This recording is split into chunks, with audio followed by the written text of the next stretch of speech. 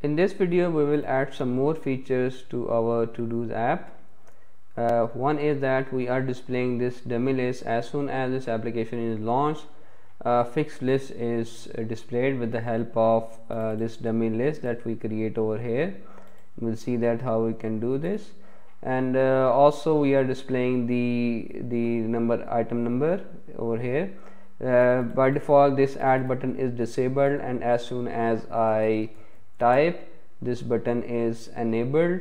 And also whenever I add some item, so it will dismiss the keyboard and the item is displayed over here.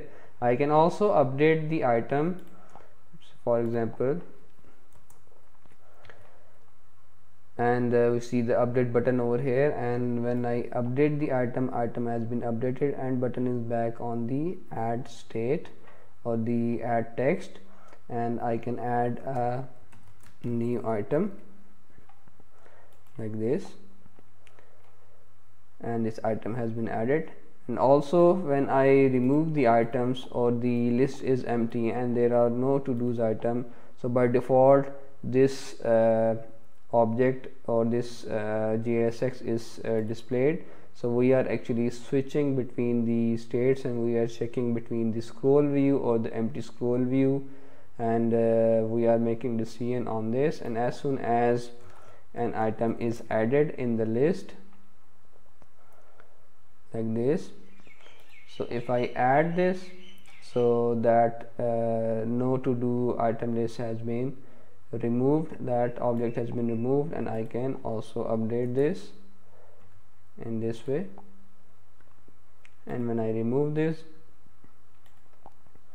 it's displaying this JSX. Let's add index number with the items so that we see the item number over here.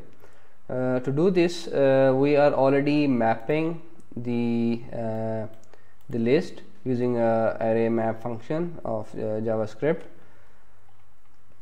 So what you can do is, the second argument is always the index. So either you can name it as I, you can name it as index. So with the mapping function you have a second argument as an index, and you can use that as an array index. So let's say, for example, if I want to display the index over here before this data, so let's say, for example, I use index and I make a hash symbol with this, and I save this. So you see that the item has been added over here, and along with the item we are having the index. So array index are always maintained with the starting with the 0.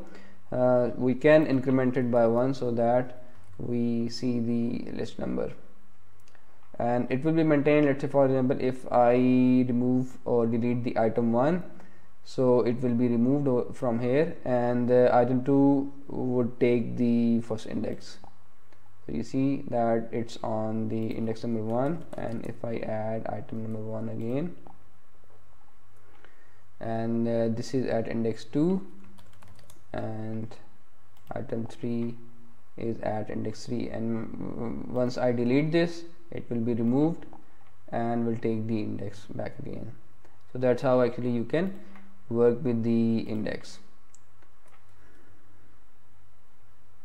One more thing we want to do with this app is another thing is that it should be add text over here, and let's say color is default, or I can choose some good color scheme, color combination of the text and the button background. Let's, for example, reduce the size a bit. One thing is that I don't want to add an empty item like this, so I want to disable this. So the default button we have in React Native, it has a disabled property. So let me show you the button. So this is the default button of React Native, and it has a property which is disabled. and if it's taking a boolean value as true, so it will be disabled and it will look like this. So this is our custom button. We cannot make it look like this by default by just using the disable property. We need to use our custom stylings over here. So how we can, first we need to see that how we can identify or how we can check that when do we need to disable it. We are already using get text. So get text is something that is having the text whenever user type. So as long as I type it set the text. So I can check through the get text the length, it's string. So if length is less than or equal to 0, button should be disabled.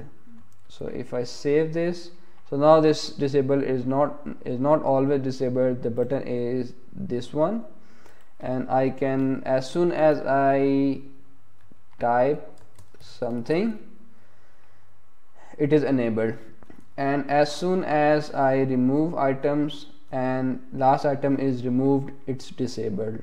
So because whenever we type something, it's changing the text with the help of set text React hook. So when the state is updated, it's updating the state of this button as well.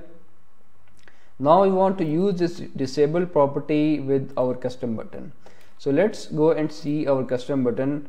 In our custom button, we have a touchable opacity, and touchable opacity is performing the add operation always. So let's see, if I remove these, so it's always adding the empty items. So we can also use, or touchable opacity is also providing us with the disable property. So if touchable opacity is disabled, it is actually disabled, and now I cannot tap on this, but its look and feel is not just like a disabled like we have with the React Native default button. So to do this, we just need to play around with the properties and the styling.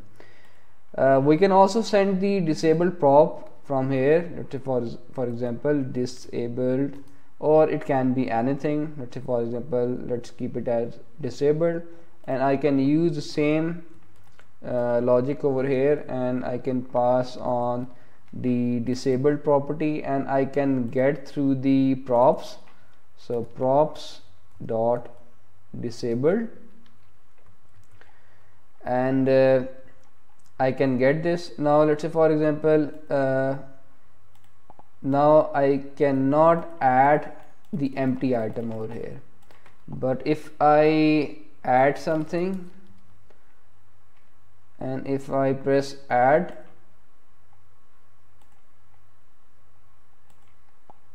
it's added over here like this, right? So but empty is not possible to add in this list. So which means that it is disabled, but look and feel is not disabled. So let's first comment out this one. So what do we need to do is we need to identify that either this disabled prop is true or not. So if it's true, we can check this. So if props dot disabled, if it's disabled, then definitely we need to have different button color, as we can continue with the traditional one.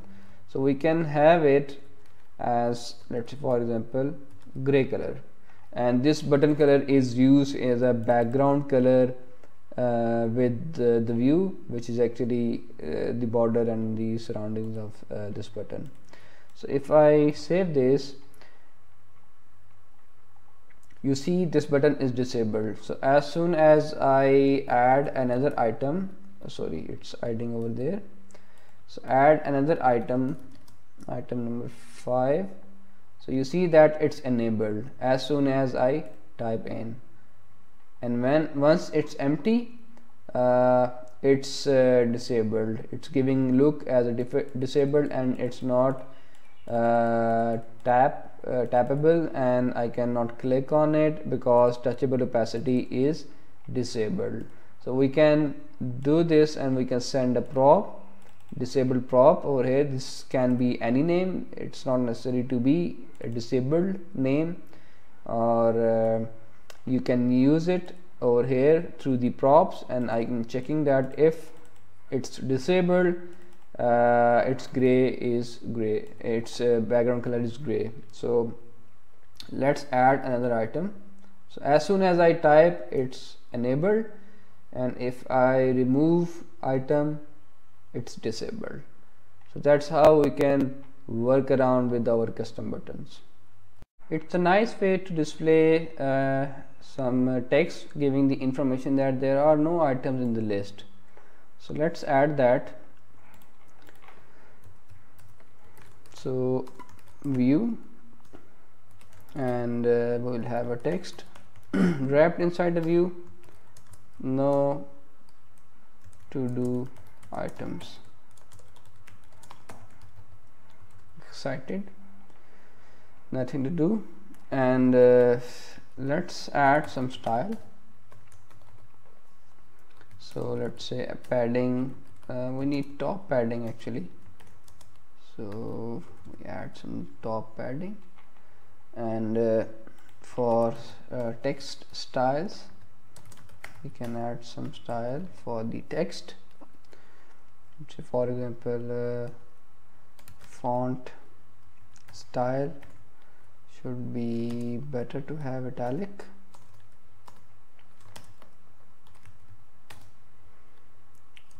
and font size may be increased a bit,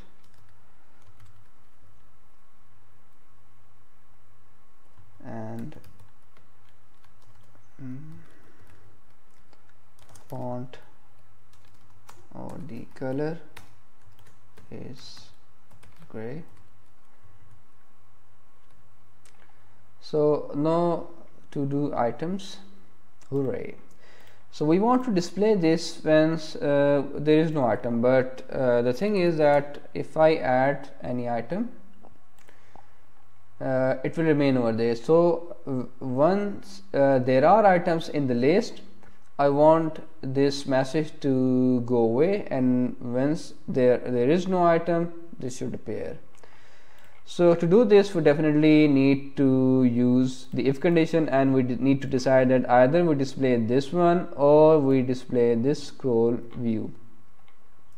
So if we can check through the get list length, and if we want to do this, let's add an if condition over here, or if block, and get list dot length, something like this. But we see we have an error over here which is saying that expression expected, which means that over here they are expecting an expression. And to do this, it's better if we move this logic from here to the top inside our function instead of inside the return statement. So we'll create a constant JSX statements to display the list, the scroll view list, and the no to do items message. So let's say scroll view, we can copy this scroll view entire tag from here. So I will move this from here to this constant. So this is JSX, the constant variable containing JSX, and in that JSX we have a scroll view. So I just make it minimize, and also I need to have a message which is used for empty in case of empty scroll view or empty list. Let's call it empty scroll view, and we can move this style from here to there. Now you see everything is gone because nothing has been displayed down there in return. So I can have a condition over there in return. I can use ternary operator to decide this and use that expression get list dot length. If the length is less than or equal to 0, definitely it's not less than 0 ever, it would be equal to 0. I want to display the empty scroll view. Otherwise I want to display the scroll view JSX. So once its length is less than 0, it's empty. So let's remove this item from here. So once there is no item, it's displaying this message, and when I add an item, let's say I need to go for shopping, I add this and the text is removed. So we can use separate JSX objects over here, and I can make a decision inside the return statement, because this will be rendered every time when I make any changes. It will be rendered again, and whenever I add an item,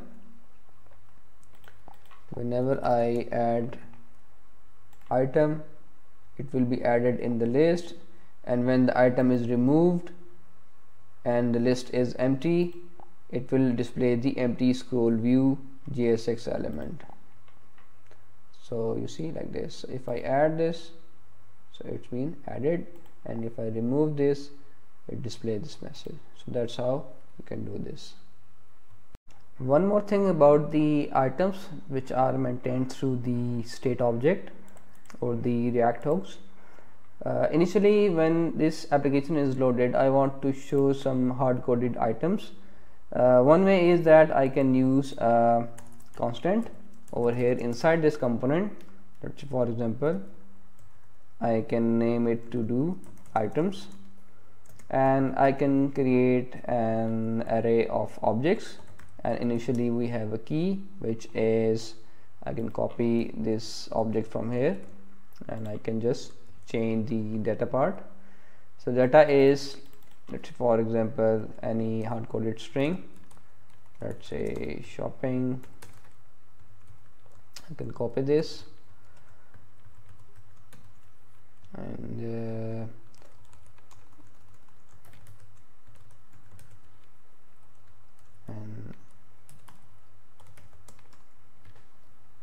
have to go to for exercise and prepare lunch, do the assignment, like this. So we have this TODO items, and I can initiate this list from these TODO items. So if I refresh, we see that we are getting this items by default, but keeping everything inside this component is not a good idea. I can rather have a separate folder for, let's say for example, constants, or I can make it models. Models are more appropriate for the classes, so constants is rather more appropriate keyword. So let's say dummy to do list .js, and I can move this list from here so that we have one place to change this list. Maybe we are using this list somewhere else also in our application later on, but it's a good idea to keep the things separate according to their availability. So you see we have an error because there is no TODO items. So we can we have put over here, we need to also export this to do items. So and when we export this, we need to import using the import statement from the constants, and that is dummy to-do list. We don't need to supply .js, and because it's not default export, it's named export, so I need to use this as a named export over here, and I just refresh this, and I need to reload this application because it's not part of this this component. This component is re-rendered when the items are specified over here. Now we need to re-render because we have changed the imports as well. So let's refresh.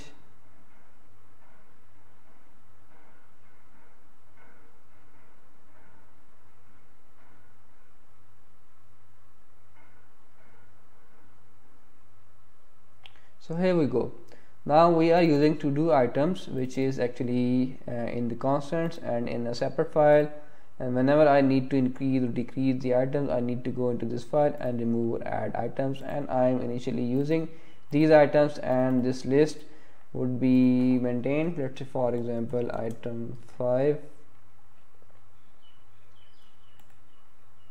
I add this, I tap on this screen, this list. So this item has been added over here, and I'm doing console log whenever an item is added. So you see that item 5 has been added over here. So that's how you can make constants and use with the help of constant imports. And this is a named import, it's not default export, so we need to import with the curly braces because it's named with the to do items. So we export to do items, and we need to use to do items over here like this. What about if I want to update any item in the list? If I want to tap on any of these, and I should be able to edit this or update this. So this is a touchable opacity, and I can use this. And this touchable opacity has no on press event, but this one has on press event. So when I tap on this, it's removed from the list, and to add this, I can have a on press event over here. So when I tap any of the item, I want to first display the text over here. So let's call it another function, which is added item, and in added item I want to receive the object or the text. Let's say for example if I get the item text, so I can send item text from here, added item, and item dot data, and once I receive this item text, I want to display on the text box, and text box is actually showing with the help of the value and the get text, which means I need to set text so that get text should display the value over there. So set text item text. So when I tap on this, I see the text and this button is enabled. So when I tap on this, this is button and this one is enabled.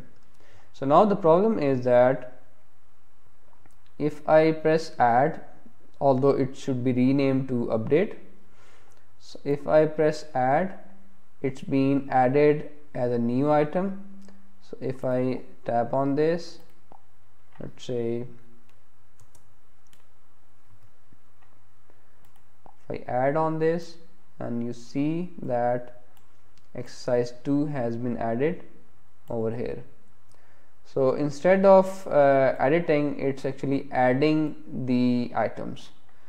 So one thing is that we are sending text over here, and we are displaying this text, and the add operation actually adds the item.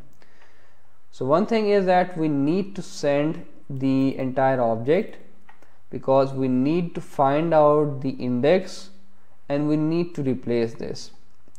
So let's do this in a harder way, or the hard-coded way. So I am having the item over here now. So if I bring the functionality again, so I will use item.data to display the item. So whenever I tap any of the item, I am displaying the data, and we have two parts of this object, which is data and the key. So if I tap on this, we are getting the key. So which means that I can search through the key which is unique from the list, which is this list, and I can further replace this item from the list. So let's see how we can do this. So to replace the item from the list, we need to perform something with this button, and one thing is that this button should change or convert into the update text. So we need to maintain a state over here somewhere, so that as soon as this button is tapped, I need to change this into the update. So which means that I must know that I am in editing mode. So I can say that editing, let's say item, set editing item, and you can use state object, and I can use the key instead. Let's say for example I'm using the 0 key, which would be unique and will not be generated automatically, or I can use any other key, let's say for the -1, or any other thing according to your own algorithm. So I need to identify that if I'm in editing item, and I need to also set the editing item, set editing item as item.key. So I know that once this is set other than 0, having some key, so that I can change the text of this button from add to update. So I can put some checks on the props as well, or I can also do the same thing as we did with the scroll view, that we can create two buttons, and I just switch the buttons between the update and the add. So let's do this way, that I use the ternary operator over here and use the edit item or editing item. So if editing item is 0, which means that it's not editing, then the text would be add, otherwise text would be update. So if I save this, so initially editing item is 0 when this is loaded, and when I tab this, it will convert into the update. And let's change this so that you see the difference. So if I set editing to, let's say 0,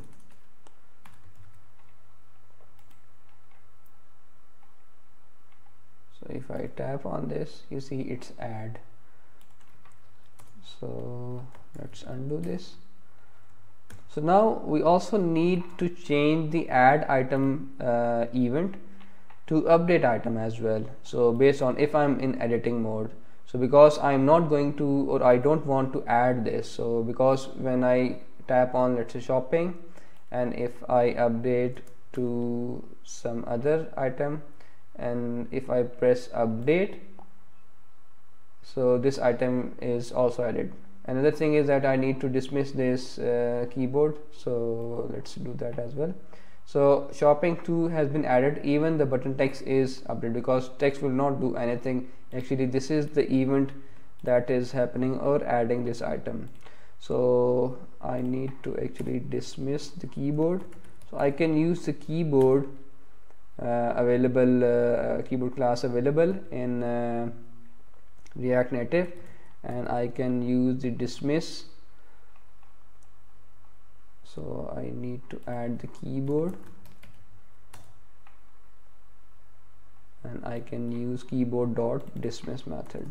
So dismiss method, so it will dismiss the keyboard as soon as I enter something. So let's say exercise, update, and it will hide the keyboard. So this is my keyboard, shopping 3. I update and it will dismiss the keyboard. So this is my items which are keep adding. So I need to update the item, and in this case I don't need to pass anything. I just need to, because I can get the key from editing item. So I can get the key and I can replace the item in the list. So to replace the item I can use the same thing, because I need to update the list, and to update the list I can use the map function over here, and I want to check each item from the key of each item, and I want to compare with the editing or the key which I am going to edit, or I am currently in editing mode. So editing item is the key, editing item is actually the key. So I need to use the comparison or ternary operator over here. So I can use it like this. So if the key matches in the item, I need to create the object and it will be replaced. So if it matches, I'm keeping the edit item key, or even I can use it the same key dot key. And for the data, I need to get the data from the get text prop, get text state, which is this one, because I am setting the state as soon as I change the text in the text box, and I can get the text, updated text, and I want to replace with the help of map function. So I will replace the object only with that object on which the key is actually matching with the object. So it will actually iterate through and will match the key, and key is something which is unique in this list. And otherwise, if it does not match, I just don't need to do, I just put that object back in this way. So if I change this to shopping,